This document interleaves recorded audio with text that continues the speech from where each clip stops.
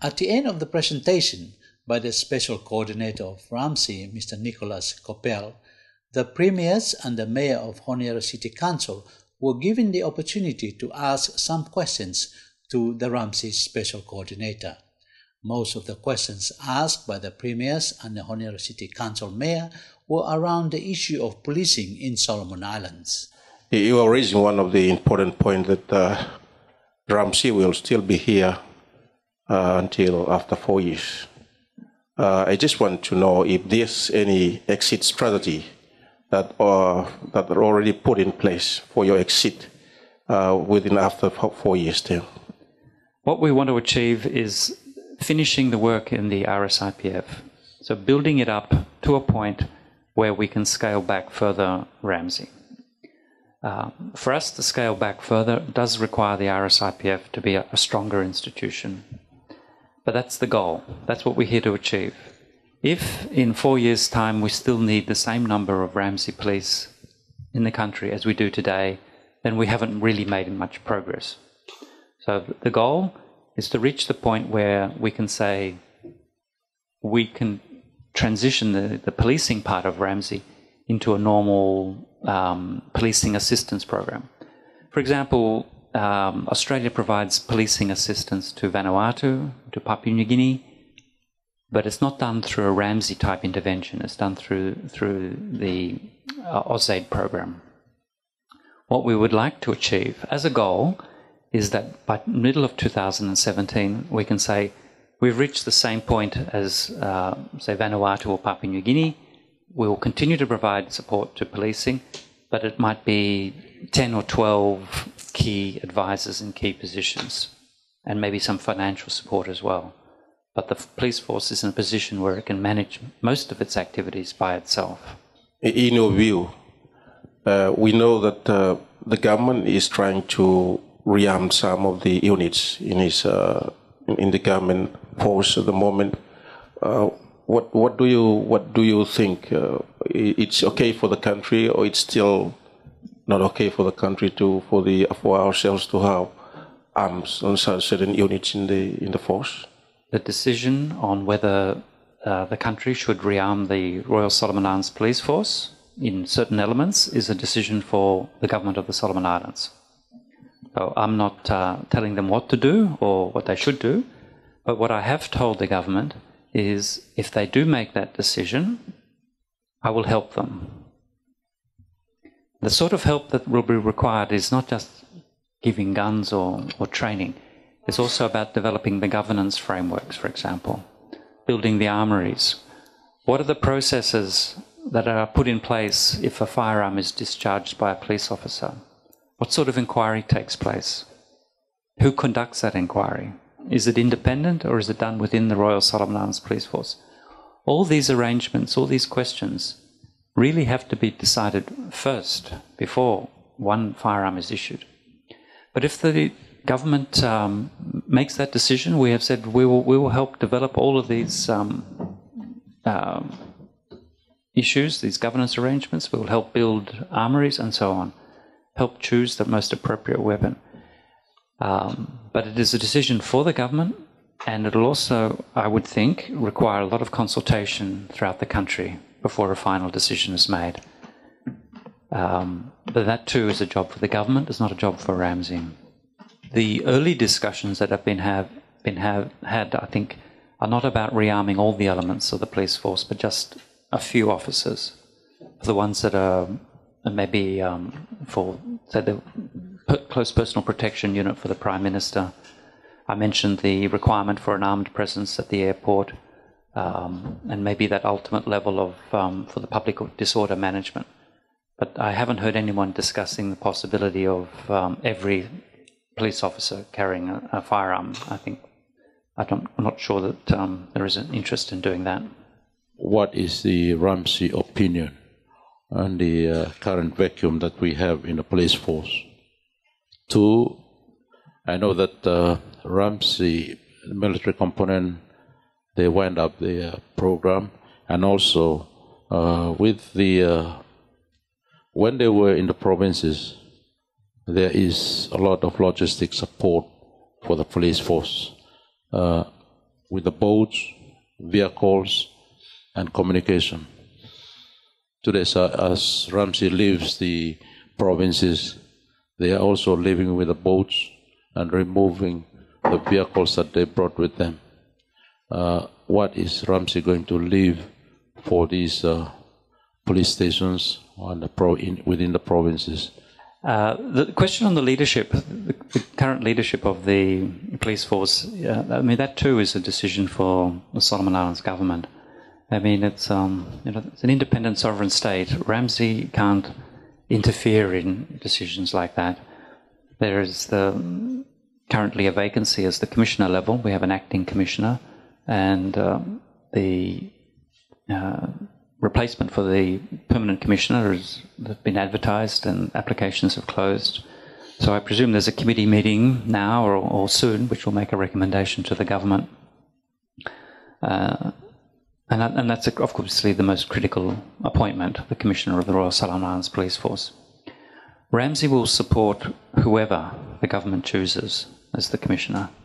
We don't take sides or have opinions on who should be in that job. That is a decision of the government and we fully respect it. And we will work with whoever it is. The question of logistical support, yes, we can provide more. I mentioned we had done some, but it's not a job that's been completed. But what we're really trying to do is build up the ability of the RSIPF and the Ministry of Police, National Security and Correctional Services to be effective in getting money out of the budget. So it's all very well, say we leave behind some boats and some vehicles. They may be working for a couple of years and then they break down or they reach the end of their life. What happens then?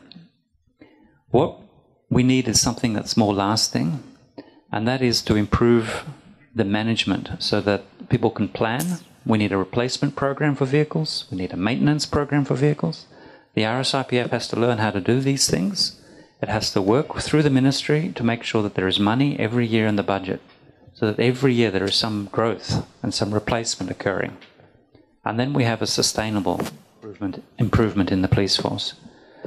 So it's not just about giving. It really is about building up that capacity so that the day that we go, we have a force that can be strong and remain strong because it knows how to do that. And working within the bureaucracy, within the Ministry of Finance, so that they can get the proper resources. And this is a challenge not just for policing, but also, of course, for health and education. You think that the country was okay, you exited the country. Did you assure me that you are going back to the withdrawal of the RAMSI in the country? What is the guarantee for Solomon Islands? One question here. Two, who is giving the decision to you to withdraw from the country? Because I think give spaces to provinces to have a say, to contribute to that decision of whether you go out or stay in the country. Thank you. Two questions. The situation in the country is vastly improved, but of course, Solomon Islands remains a country with a lot of development challenges. And it's going to be difficult for the country for many years across the board, whether it be health, education, infrastructure, and also policing.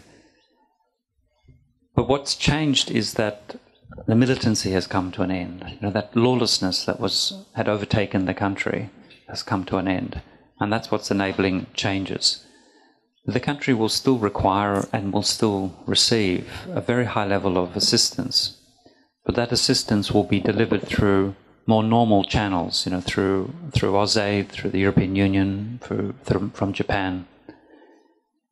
And that will continue. So when it might be said that it's okay for RAMSI to leave, that's not to say that the country is fine and everything's working well and you don't need any help from overseas. So some of the aid program that RAMSI has been in the Ministry of Finance and Treasury, for example.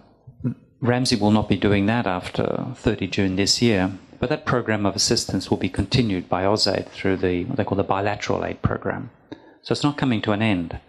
It's just shifting across. It's normalizing. So RAMSI is a very special, a very unusual form of intervention We're at the point we're at now for those aid programs is that can be normalised, and I don't have any doubts that that is the right thing to do. It also sends a very positive signal about the progress that has been made in the country. If you look at for the way overseas investors and visitors might view the country, when you still have foreign soldiers on your soil, people are worried.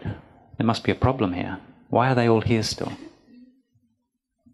So the image of the country will also be improved as we normalise.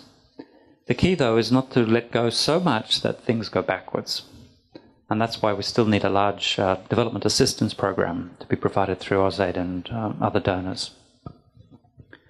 In terms of the decision, the transition that RAMSI's gone through is a decision which has been endorsed by the Solomon Islands Cabinet as the appropriate partner. RAMSI is a partnership with the Solomon Islands government, and so it's through the national government that we have our dealings. I understand it's appropriate for the provinces to have a relationship with the central government as well, but my dealing is primarily with the central government, the national government. There seems to be continuous dissatisfaction among the communities of people in our villages regarding the non-responsive or maybe very low level of response from the police to attend to some requests coming from communities asking the police to follow up with some maybe criminal activities going on in the communities. It's fairly common throughout the provinces that there's a level of dissatisfaction with the responsiveness of the RSIPF. That's one of the reasons we're staying for another 4 years. We think there is more work to be done. And we'll be working with the RSIPF to improve their performance in the provinces. One of the keys to that is improved logistical capabilities and transport in particular. I mean, provinces, like Isabel, you really need boats to get from a police station to a community. So we need to provide more. It's not just about providing those assets, as I mentioned, it's also about ensuring there's a proper maintenance program and a replacement program so that they continue. It's not just the gifting of new things all the time. And so we'll be working with that to ensure that you get more out of each of those assets. I think it's always going to be difficult for the police to respond to all of those situations, and we really need to strengthen the communities themselves and have more of these issues dealt with at the community level and use the police force for dealing with major crimes. RAMSI's Special Coordinator Nicholas Coppell briefing the provincial premiers and the mayor of the Honiara City Council on the transition of RAMSI.